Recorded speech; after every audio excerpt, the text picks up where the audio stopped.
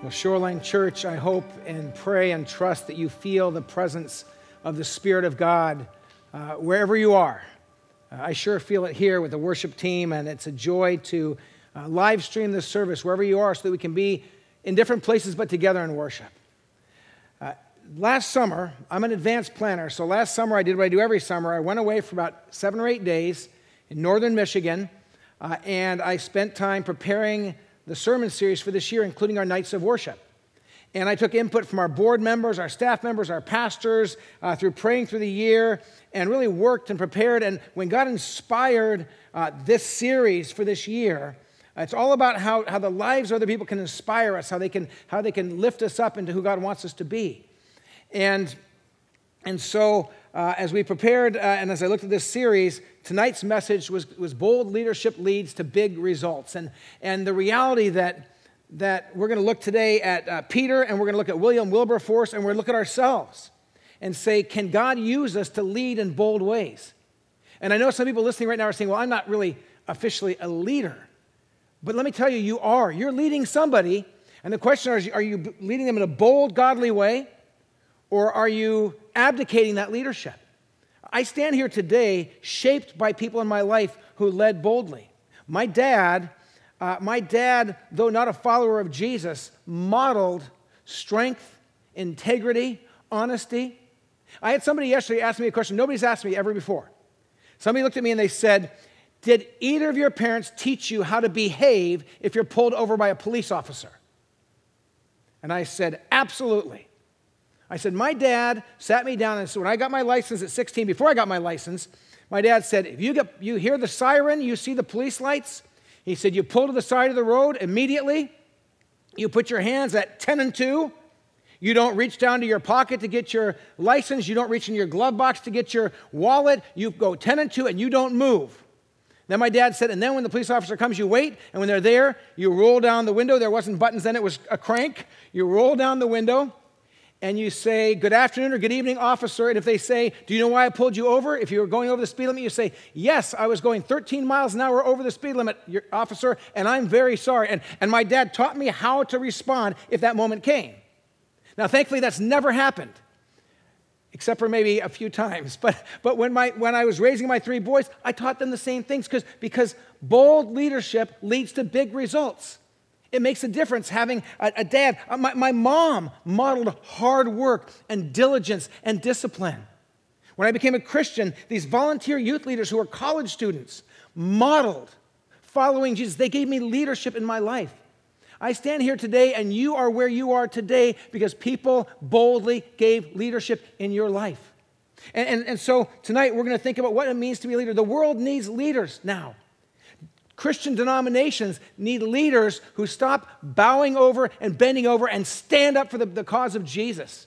Pastors need boldness in leadership. Parents need to be bold in leading their families and saying there are moral absolutes. There is right and wrong. The Bible is true. Christian parents need to be bold in their leadership.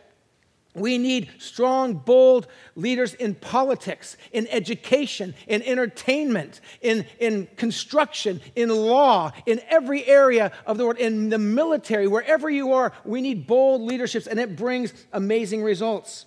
And so our journey in 2020 brings us to this topic, and what we're doing with each, if you're with us for the first time, each first Wednesday of the month, we do 3 things in our sermons and nights of worship. First, we look at the issue that, a biblical character who modeled a God-honoring characteristic. We're going to look at one character, Peter, who modeled bold leadership. And then second, we look at a great person of faith who modeled the same characteristic, who's died, who's gone to be with Jesus. But some great person of faith through Christian history. And then we look at ourselves and say, how am I doing? God, can you inspire me through this biblical character, through this brother or sister in Christ who's gone to be with Jesus, but who lived out a life of faith, and then can you move me to be the kind of person you want me to be? And so we're going to look at Peter first, and we're going to look at 4 life lessons in leadership from the life of Peter. Here's the first one. Life leadership lesson number 1. Lead out of a passionate love for Jesus.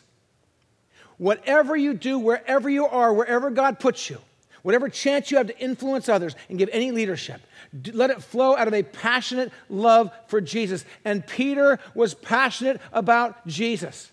Peter was over the top passionate. Peter would at times be so passionate, he would respond. I mean, think about it. When Jesus is in the garden, drawing near the end of his life, and the crowd comes, led by Judas, to arrest Jesus, Peter responds, maybe a little more enthusiastic than he should have. This is what we read in John 18:10. You want to talk about passion and enthusiasm, you're going to find it here. Then Simon Peter, who had a sword, drew it and struck the high priest's servant, cutting off his right ear. The servant's name was Malchus. It mentions his name. You get the picture. I mean, you want to talk about passionate, you want to talk about committed, you want to talk about Jesus, I'm standing here for you. He pulls out the sword. And then what happens next? In my mind, I can only picture it in my mind as best I can, and it's almost humorous and sweet. I can see Peter pulls out the sword. He goes to defend Jesus, slices off this guy's, we know it's his right ear. Flop, the ear falls on the ground. What does Jesus do? I have to picture it in my mind. I don't know exactly, but the picture is this. Jesus bends down, picks up the ear, puts it back on, heals it, it stays, it's healed, and you can almost hear him go, Peter, settle down. Peter, appreciate the enthusiasm. But Peter was he was passionate. You read through the Gospels. Who was it who jumped out of the boat when Jesus was walking on the water? Lord, let me come to you. It was Peter. Who was it then when Jesus is washing the disciples' feet, says, well then Jesus, if you need to wash my feet, then wash all of me. And Jesus says, Peter, not all of you is dirty, just washing your feet. Appreciate the enthusiasm. But Peter was passionate. Who was it when he heard that Jesus had risen from the dead, who bolted up and ran to the tomb looking for his Lord, looking for his friend? It was Peter. If you're going to lead for Jesus, if you're going to lead well as a dad or a mom, as a grandpa or a grandma, as an aunt or an uncle, if you're going to lead well in your neighborhood, in a sports environment, as a coach, if you're going to lead well in the workplace, in any setting, let your leadership flow from a passion for Jesus. Love Jesus first. Seek his face. And if you're going to err in your walk with Jesus, would you err in being overly passionate and overly enthusiastic? God can deal with those things. He can heal ears back on again. He can fix those things. But walk in passion. That's lesson number 1 from the life of Peter. It's a great lesson to learn. Lesson number 2, life leadership lesson number 2, lead out of an imperfect but forgiven and restored life. Peter led all the years after Jesus died on the cross, rose again, and ascended to heaven. Peter led out of this awareness that he was passionate about Jesus, but he was broken. He was imperfect. He knew it. If you look in John chapter 18, verse 17, this is when Peter has followed Jesus. Jesus has been arrested. He's going to go to trial. He's going to go to the cross. And Peter's staying close by. And somebody says in John 18:17, aren't you one of this man's, Jesus' disciples too? Are you? She asked Peter, and he replied, I am not. Peter blew it. He, not just once. Read the whole text. A second time, a third time. By the third time Peter denies Jesus, he says, I don't know the man. I swear I don't know Jesus. May I be cursed if I know this man. By the third, you read all 4 Gospels and you can hear it. By the third time, he says, may I be cursed if I even know Jesus. And at that moment, we don't know right away, but we learn in the text that Jesus is close enough to hear and see what happened. And so Jesus and Peter's eyes meet at that moment. And Peter's devastated. He's broken. He goes and he weeps bitterly. But after Jesus is raised from the dead, after he's alive again, he encounters Peter on the Sea of Galilee. And they have this conversation. And just a little part of it, in John 21, verse 15, we read this. John 21, 15. When they had finished eating, Jesus said to Simon Peter, this is the resurrected Jesus Christ. Jesus said to Simon Peter, Simon, son of John, do you love me more than these? Yes, Lord, he said, you know that I love you. And Jesus said, feed my lambs. And if you read all of John chapter 21, you realize that for each of the 3 times that Peter said, I don't know him, I don't know the man, I swear I don't know him, may be accursed. The 3 denials, he gets 3 chances to say, He loves Jesus. Hear this, and hear this clearly. Peter knew he was a restored sinner. He was a recipient of grace. He didn't have it all together. And neither do you, and neither do I. Peter led out of a deep awareness of the grace of God revealed in Jesus Christ. He didn't come with arrogance and pride. Look how good I am. He came with an awareness of his failings, but a deeper awareness of the grace of Jesus. If you want to lead well in your home, in the political world, in the military world, in the business world, in the educational world, understand that you come to that role as one who is broken and deeply needed a Savior, and you found that Savior in Jesus Christ, and walk in that grace. Peter, life leadership lesson number 3. Lead out of a Holy Spirit gifting. You find out how the Spirit of God has gifted you, has formed you, has shaped you, and has instilled within you a gift, a charismata, a gift of grace for you to use for the glory of God, and use that gift all the days of your life. If you are a follower of Jesus Christ, if you have come to the cross and received His grace and taken the hand of Jesus, and He's the leader of your life, the Spirit of the living God has placed in you at least one, and oftentimes more than one, unique spiritual gifting to be used for His glory. And Peter figured this out. If you read the Gospels up to this point, before you get to the book of Acts, before the ascension of Jesus, you don't get the sense that Peter's looking to be a preacher. But look what happens in Acts chapter 2, in verse 14. Then Peter stood up with the 11, raised his voice and addressed the crowd. Fellow Jews and all of you who live in Jerusalem, let me explain this to you. Listen carefully to what I say. These people are not drunk as you suppose, that Spirit's coming in power, lives are being changed, people are prophesying and bringing the word of God. And he says, that you think they're drunk. They're not drunk as you suppose. It's only 9 a.m. No, this is what was spoken through the prophet Joel. In the last days, God says, I will pour out my Spirit on all people. Your sons and daughters will prophesy. Your young men will see visions. Your old men will dream dreams. And he goes on and he brings it, man. He preaches the word of God. He tells the story of God Almighty among His people. He began to step into this gifting that God had given him when the Holy Spirit came on him. If you and I want to lead well, we better quietly seek the face of God and say, God, what have you put in me? I've talked to so many Christians through the years who say, I don't really have a spiritual gift. I don't really have a way I can minister. I don't really have anything to offer. God's word is true from beginning to end, and God says you do. It's our job to seek the Spirit, to ask for wisdom from godly people, to maybe take a spiritual gifts test at our church and figure out how we're gifted and how God wants to use us. But you want to lead well, you lead out of your Holy Spirit-given gift. And then Peter, life leadership lesson number 4. Lead out of your comfort zone. Lead beyond what you're comfortable doing. You want to lead boldly in our world, you're going to have to step in places you wouldn't step on your own.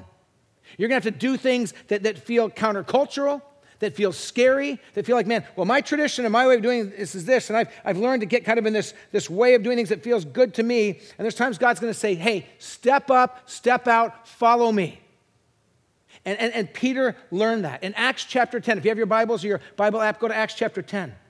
And in the story here, what's happening is, this God-fearer, this man who fears God, but he's not Jewish of his background, he's been drawn by the Spirit. And there's this whole, you have to read the passage, but there's this kind of way that God speaks to Cornelius and to Peter, and he's bringing them together, and God's moving.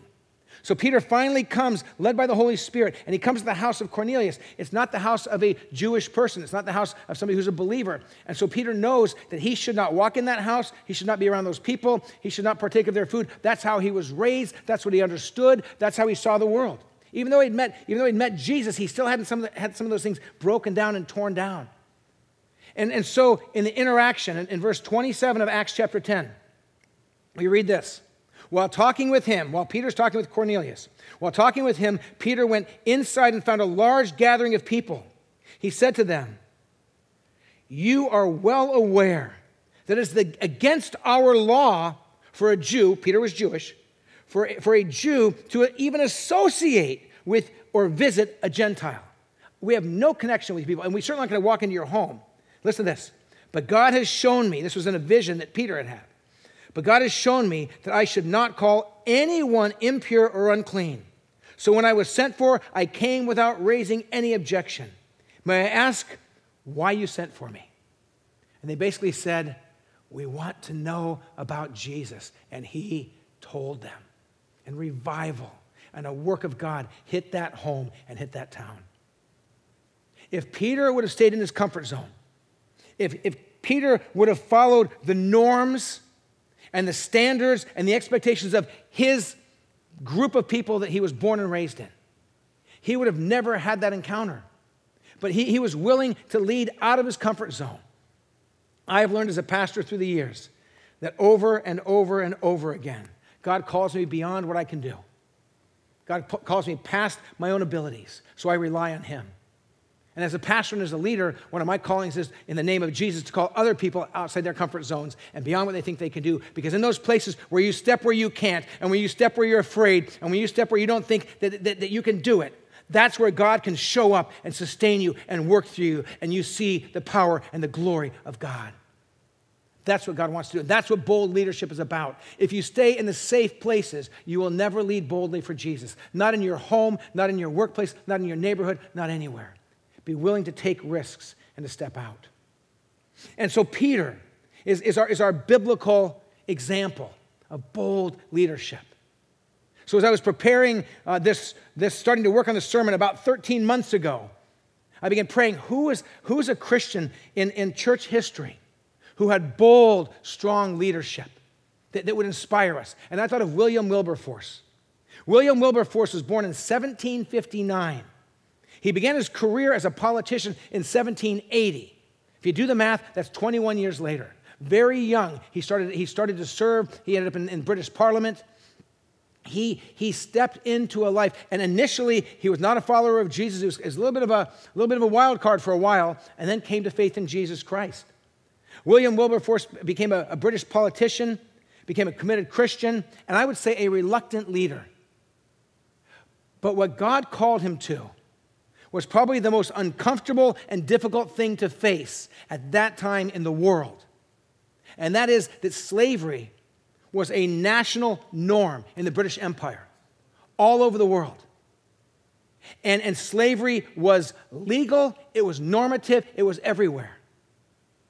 And God Almighty called William Wilberforce to stand and fight against this evil. The idea that one human being would believe that they could own another human being, abuse another human being, treat another human being like cattle, like an animal, like a tool in a tool shed, and throw it away when they're done. He knew, once he met Jesus, that this was not God's will. You want to talk about like Peter stepped out of his comfort zone? William Wilberforce stepped out of anybody's comfort zone. He knew the cost would come as he stepped into this, but he stepped into it. I want to encourage you. I'm going to share 4 lessons from the life of William Wilberforce, 4 leadership lessons. But I want to encourage you to go on our Shoreline app, and there's a bunch of resources there, including a movie called Amazing Grace. It's the story of William, and it was a kind of a Hollywood-done movie, but it stayed pretty close to his story. And it doesn't bring faith in as much as it could, but it still is a great movie. But you can watch that movie. There's some articles to read. I encourage you to learn more about this brother in faith in Jesus Christ, because he will inspire you. But let me give you 4 lessons. Here's the first one. Life leadership lesson number 1 from William Wilberforce. Step into your calling young if you can, and call others to do the same. Don't wait to step into what God has for you too late. Step in as early as you can. If you feel God's leading, maybe it's leading into the marketplace and to shine the light of Jesus there. Maybe it's leading into education. But when you feel that calling, don't spend the next 5, 12, 15 years, I got to figure out. If God's calling you, start to step into it. And watch what God does. God works through young people. When I was 15, I became a follower of Jesus. God called me to spend the rest of my life telling people about Jesus and helping other people learn to share their faith. At 15, I never doubted it. I never questioned it. I stepped into it. I'm not patting myself on the back. What I'm saying is, by the time I was 18, 19, 20, I was well down the road. Because once I knew, I jumped into it. And if you have kids or grandkids who have a sense of what their life's going to be about, and it's a good God-honoring thing, cheer them on and inspire them. William Wilberforce, leadership lesson number 2. Dare to stand with God against odds that seem insurmountable. Over time, hang in there.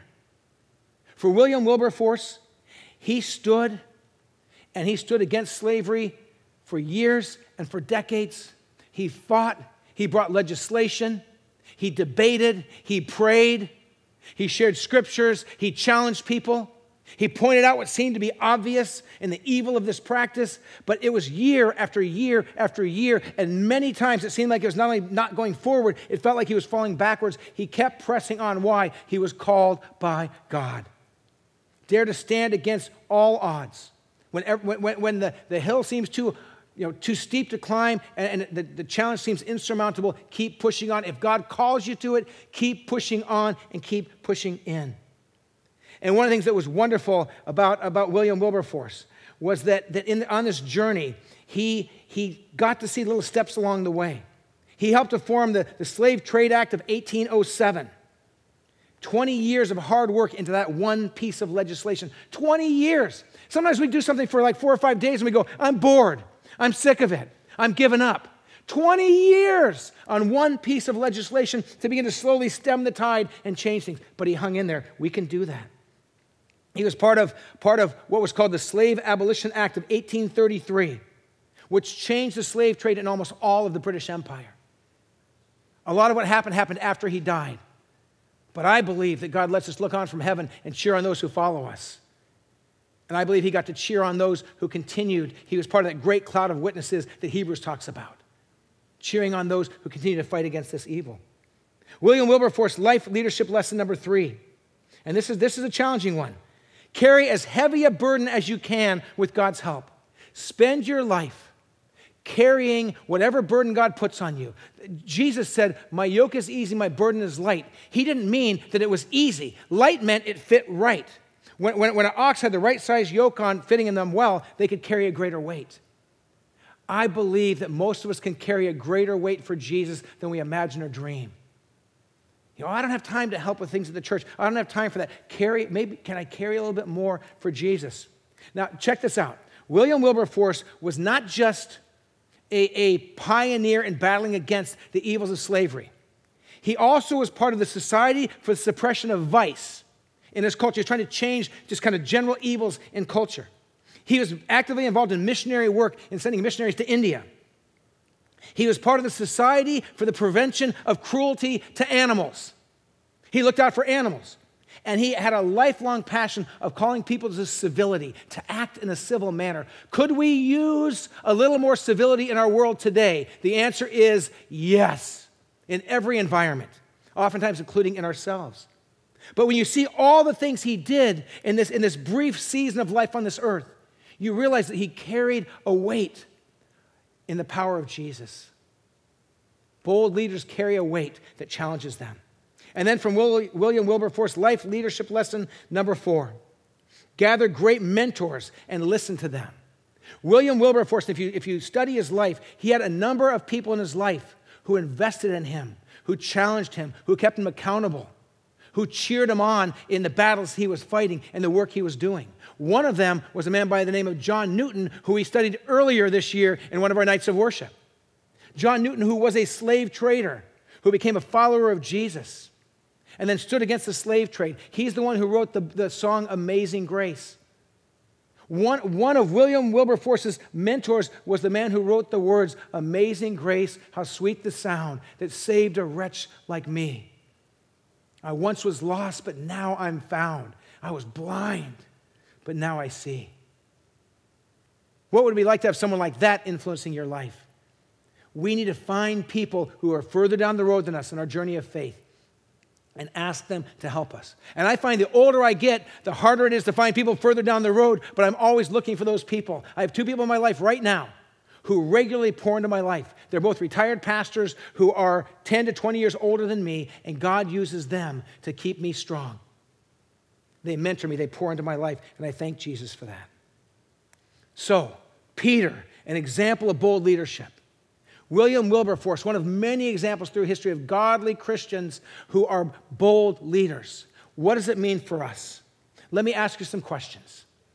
And just Prepare your heart right now to listen and to ask yourself if there are ways you can step into a bolder place of leadership. Here's a question to ask yourself. Where is my God-given passion? Where is my God-given passion? Am I acting on that passion that God has put within me? You should be. And if you're not, step into it. Well, there's COVID and there's this, that. Yeah, the world's a crazy place right now, but find your way to live into your passion. Second, do I know my frailties are great and God's grace is greater? Do I live understanding that, yes, I mess up, yes, I sin, but God's grace is sufficient? So I will never say, I can't serve Jesus because I messed up, because if that's true, nobody serves Jesus. We have to minister out of our brokenness and the wholeness that comes through faith in Jesus. Another question. What are my Spirit-given gifts, and have I offered them back to God? How has God gifted me? And have I said, God, as long as I live, as long as I have breath, these gifts from you, I give back to you. How can I teach? How can I show compassion? How can I show mercy? How can I use any gift you've given for the glory of Jesus and give those gifts back to God? I'll tell you one little story. In this season right now during COVID, where a lot of things are shut down, including right now a lot of activities in churches, our church has this hospitality center that's kind of been the land that time forgot. It's just kind of been there since we moved in, and we haven't done much to it. But during this time, it's being renovated because one man in our church, a man named Alan Kuntz, who wouldn't want me mentioning his name and probably doesn't want to hear this, but he said, hey, while we have this time and nothing's going on, can I renovate and redo the kitchen? I'll just use my own time and do it. And it just so happened that Pebble Beach was doing some redos in some of their buildings, and they had all these cabinets, and they donated them to Shoreline for free. Now we have free cabinets, and somebody who said, I will use my gifts, my ability to build, my time to do this. And just today I found out that all the countertops for all of the cabinets, we had someone in our church who has a manufacturing company, and they came out, they quoted, they gave a price, and then once they gave the price, they came and said, and we'll pay for it. That's free too. There's people who are giving, who are working, who are serving out of their giftedness. When we start back on this campus, I'm hoping sooner than later, but we're back on this campus, you walk in that hospitality center and know the gifts of God's people, unleash that in the power of Jesus. That's ministry. That's living for Jesus. Will you walk into that? Another question. What excuses need to be crushed? What are the excuses I'm making for why I can't lead boldly for Jesus? Well, people might not like me. I might get canceled. I might have people frown at me. Or if I am bold about Jesus, could there be some consequences? Well, Jesus ended up on a cross. He told us to take up the cross and follow him. So enough with excuses. Let's step into boldly living and leading for Jesus. And one more question. Ask yourself this. Who have I invited to mentor, inspire, and challenge me? My two mentors right now, when I was in Michigan, my two mentors were a man named John Shaw and a man named Warren Burgess. They poured into my life. I didn't ask them. They just came alongside of me and did it for me. But when I moved here, I didn't have people like that around me. And so I went after a guy named Carl, and I went after I went after Carl, and I asked him to pray about it. And he actually said, give me time to pray about it. And he came back and he said, I'd be honored. I'd be honored. And so I want to challenge you to go to people who you love and you respect and say, will you pour into my life? Will you encourage me in my faith? And if they say no, find someone else. But keep pushing till you find that person or those people who will pour into your life. I hope you feel inspired, not discouraged, not overwhelmed. I hope the life of Peter causes you to say, boy, this broken guy who was enthusiastic but made a lot of bad choices, God used him to be a great leader. This guy, William Wilberforce, who was kind of a party guy and kind of a wild man before he came to know Jesus, but he became a dynamic leader, and God changed the world through him. What might God do through you and through me if we'll give our lives to him? Lord Jesus, this is our prayer. As we prepare to come to the table, as we prepare to remember that your body was broken, that your blood was shed, we ask, living God, that you will use us to give leadership to our friends who know you and those who don't. God, that you would use us to give leadership in our homes, to children and grandchildren. That you would use us to give leadership in the military, in education, in real estate, in business, in law, in medicine, in politics, wherever you call us to be. We ask that you would use us for your glory. Make us bold in this world that needs bold leaders. And let the lives of people like Peter and William Wilberforce inspire our hearts to live for you. We pray this in Jesus' name and for his glory. Amen. Well, I hope that you have some bread or crackers, some juice or wine or something to drink. If you don't, get them real quickly right now as I read the scriptures. Because we're going to take a moment and together as the body of Christ, scattered around our community, scattered around this country, and probably scattered around the world. We probably have Shoreline people all over the world right now who are part of this service. And let's come to the table together. Listen to these words from 1 Corinthians 11, beginning in verse 23. The Apostle Paul says, "For I received from the Lord what I also passed on to you. The Lord Jesus, on the night he was betrayed, took bread, and when he had given thanks, he broke it and said, 'This is my body, which is broken for you. Do this in remembrance of me.' In the same way, gathered at the table with his followers, Jesus took the cup. It was after supper. As he poured the cup, he said, 'This cup is the new covenant in my blood. Do this whenever you drink it in remembrance of me. For whenever you eat this bread, whenever you drink this cup, you proclaim the Lord's death until he comes again.'" Jesus allowed his body to be broken. He allowed his blood to be shed. So I ask you to take the piece of bread, the cracker, whatever you have, and just take it and hold it in your hand for a moment. And just quiet your heart. And remember that his body was broken for you. That he took the beating, he took the cross, he took the shame. He took my sin and your sin on himself. And his body was broken to make you whole, to offer you grace. Let's partake of the bread together.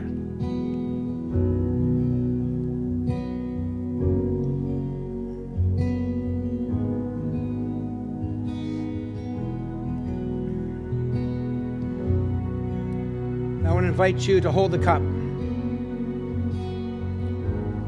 To remember that the blood of Jesus Christ is powerful to wash away sins.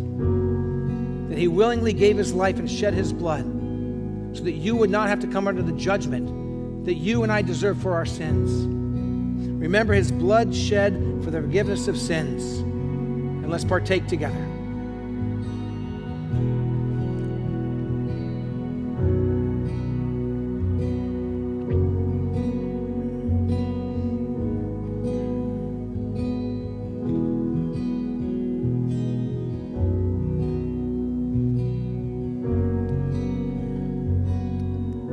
Lord Jesus,